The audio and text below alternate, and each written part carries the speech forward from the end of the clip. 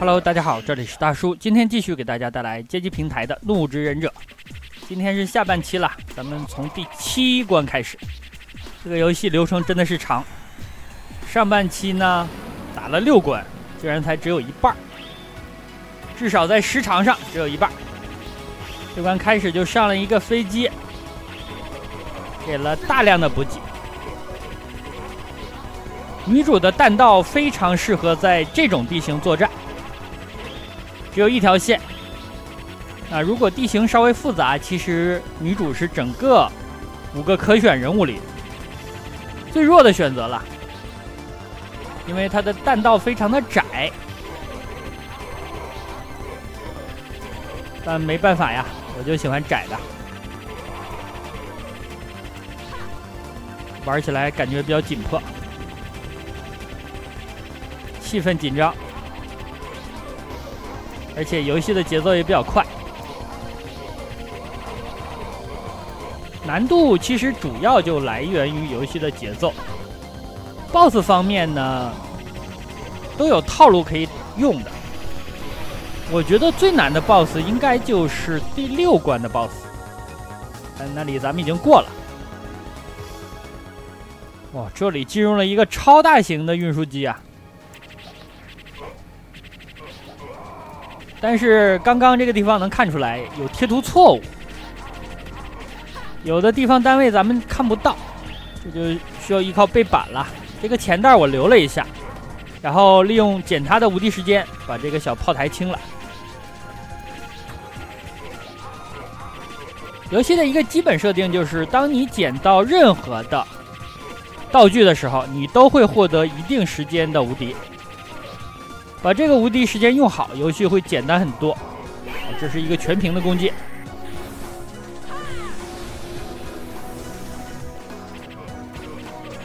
我记得上半期的时候，我起的标题叫做“护甲越少，防御越高”。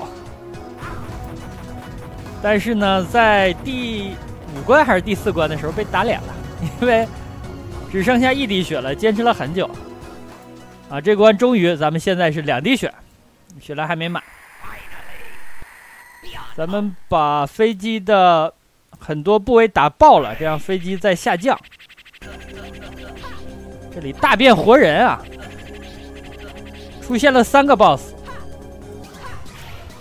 这2个小的呢，蓝色的这个拿棍子，他的攻击方式呢是站在地面攻击你；黄色的拿的是武士刀，他的攻击方式呢是跳劈。这2种攻击方式要分得清一点。相对来说比较有威胁的就是蓝色的这个，它的棍子的攻击范围非常的广，甚至你想占一个它身体旁边的死角都不行的，你和它重合，它仍然可以打到你。但黄色的这个跳劈就很好对付了，你只需要注意打他俩的时候呢，不要按连发按得太快。否则你如果触发了连续2个近身攻击的话，那就很容易被打了。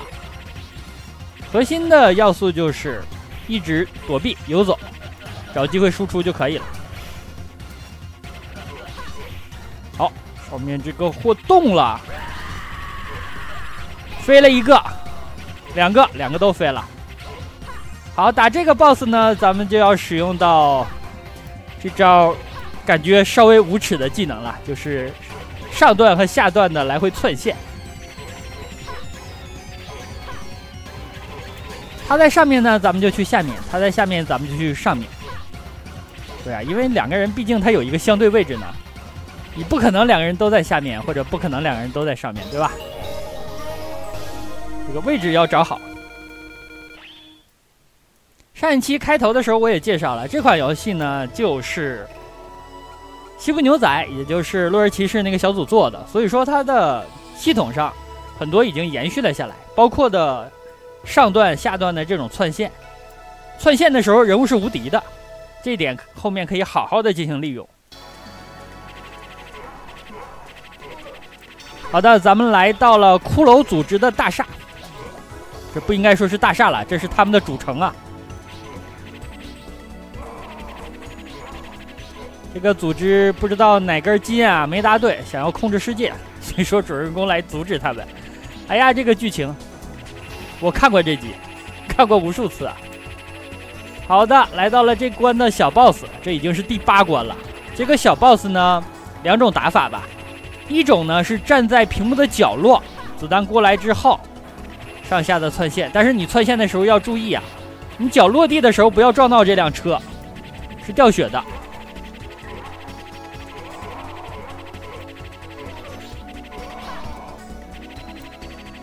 女主的3颗成绩我没有找到啊，非常可惜。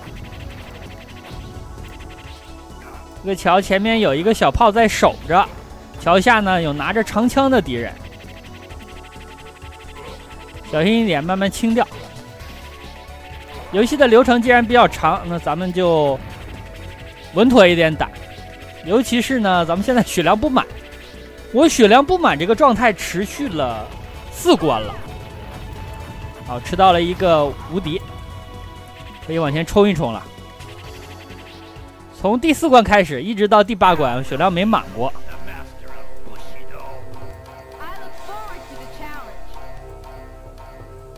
这就是把次郎抓走的那个货呀！明明是个忍者嘛，还挺有武士道精神的，太假了，太假了！来吧，咱们仍然利用这种一上一下的位置，这个体位打 BOSS 是最为合适的。他呢会分身，分身的时候咱们窜线就可以了。哦，刚刚他这个动作是想放电，你如果和他站在同一个平面上，他就会电你的。好，现在他只劈我1刀。后面呢，如果它红的比较紫了，红到发紫，它会劈2刀。好，像这样。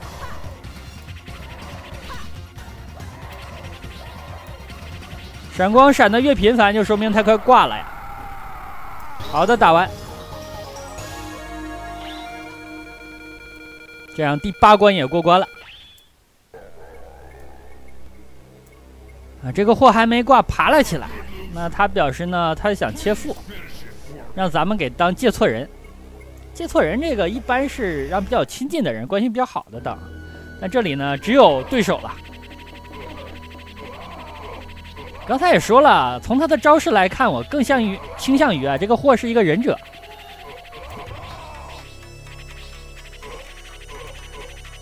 哦，这里的火焰弓箭手极其讨厌啊，因为他们的火箭呢射到地面上是一个持续的灼烧。这个和西部牛仔是一样的。手雷啊，我扔回去的比较早，最好呢不要炸到他们啊，炸到他们我又要打码了。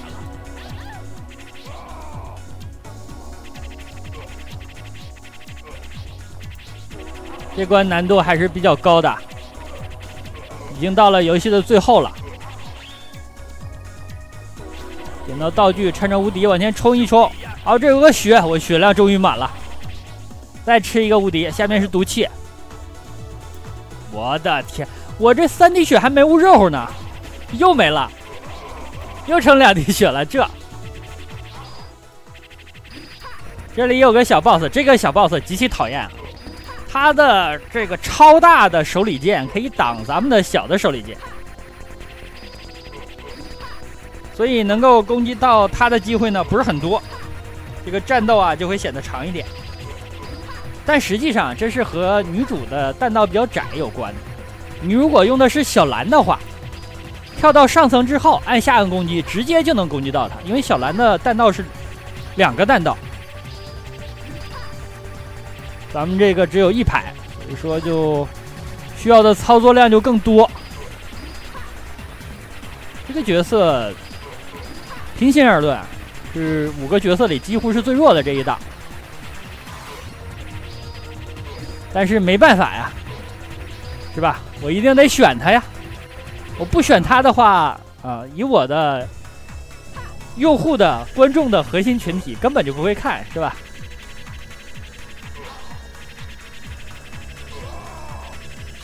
大家互相了解吧，对，就是核心的观众比较了解这个作者，作者呢也要了解核心用户，都是蓝算盘啊。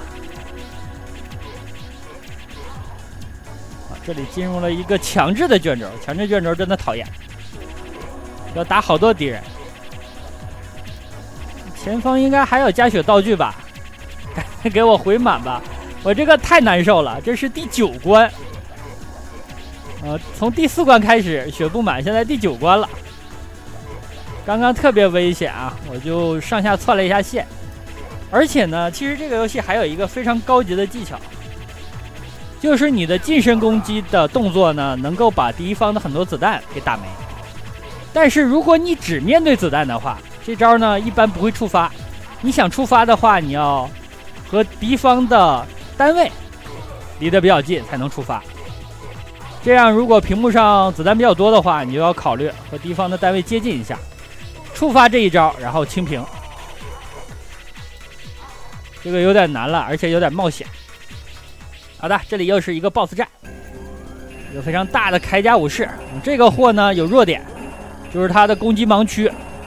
你看的他这把刀非常的大，但是呢刀的攻击判定只有刀刃那个位置，他手持的刀柄这里是没有攻击判定的，所以你就近身和他打架。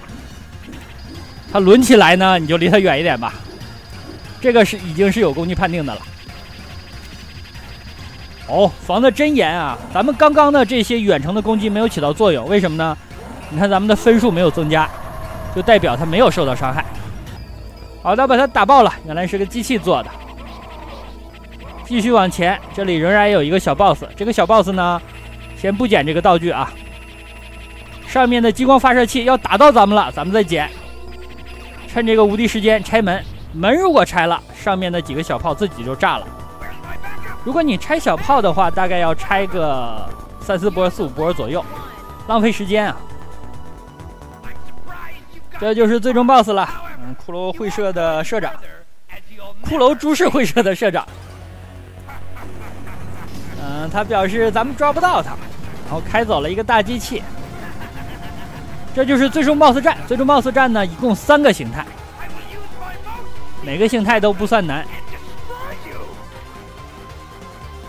起码我感觉这个 BOSS 比第6关的 BOSS 要简单。虽然他是最终 BOSS。好，这是第1形态，2种攻击方式。你如果站在他正下方呢，他就挥动下面那2个拳打你。你从侧面打他呢，他就会发动这种飞拳。飞拳的威胁是比较小的，尤其是这个飞拳如果不闪光了，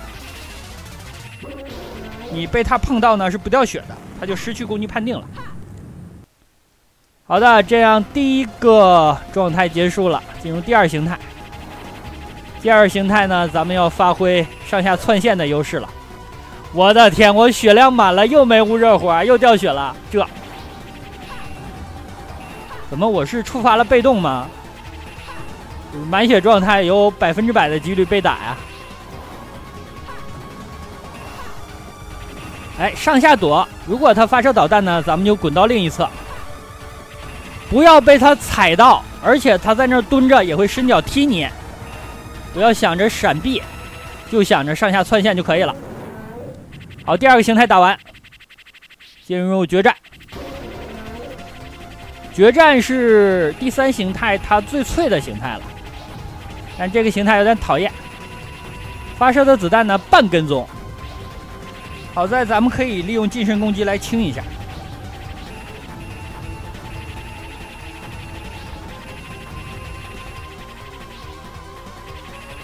他还利用他的手臂来控制。好的，这下他挂了啊！机器的残骸掉到了护城河里，然后爆炸。看这个水花，太高了啊！好的，通关。然后最后一关也是有分数可以拿的，咱们大概打了60多万分吧。这个分数不高，因为很多的加分的道具我没有捡。通关之后呢，就是这段剧情啊。这段剧情其实出乎我的意料之外了，因为早年我记得玩的街机游戏结局都是大团圆的结局，但是呢，这本作的结局啊，因为刚开始的时候随机被抓走的是次郎，而次郎在拯救主人公的过程当中呢，咱们刚把他救出来，他就牺牲了。所以说是一个虽然战胜了敌人，但是主人公的团队也受到了损失，是一个有点悲剧的结局吧。那好吧，这样一款街机平台的动作游戏《怒之忍者》就给大家录制到这里了，感谢大家收看，咱们下个游戏再见。